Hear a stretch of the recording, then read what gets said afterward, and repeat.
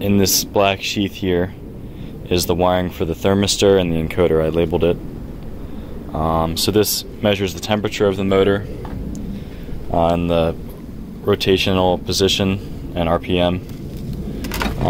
This wires up to these two connectors. This one is for the encoder, and then this one, this 2-pin one, is for the thermistor. So I'm going to plug this harness in and get this cut down to size.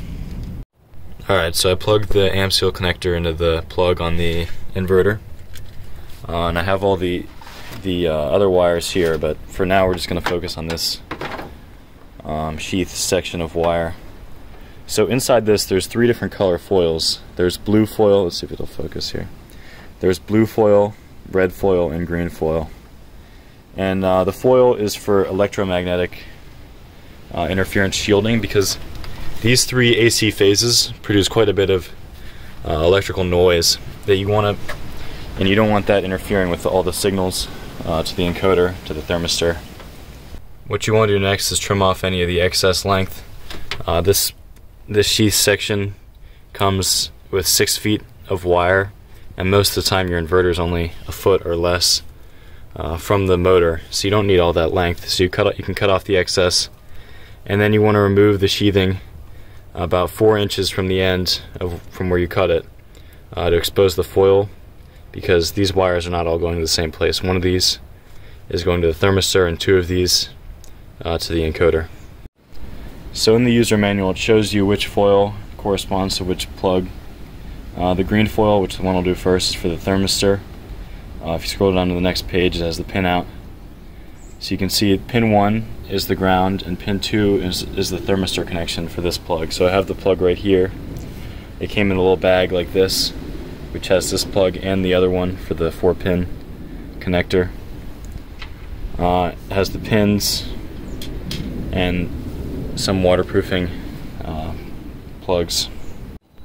So next you want to grab some heat shrink.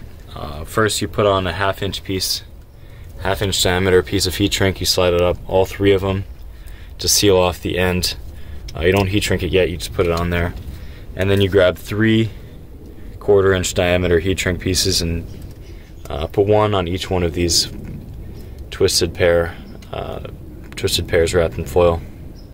So next you want to remove about 1 inch to 1.5 inches of the foil and the plastic covering under it, and also this small grounding wire. You want to cut that back about 1 inch or 1.5 inches from the end of the wire. Once you do that for all 3 of the twisted pairs, you want to go ahead and put these little rubber amp seal waterproofing connectors on each one of the wires. I've done 2 so far, as you can see.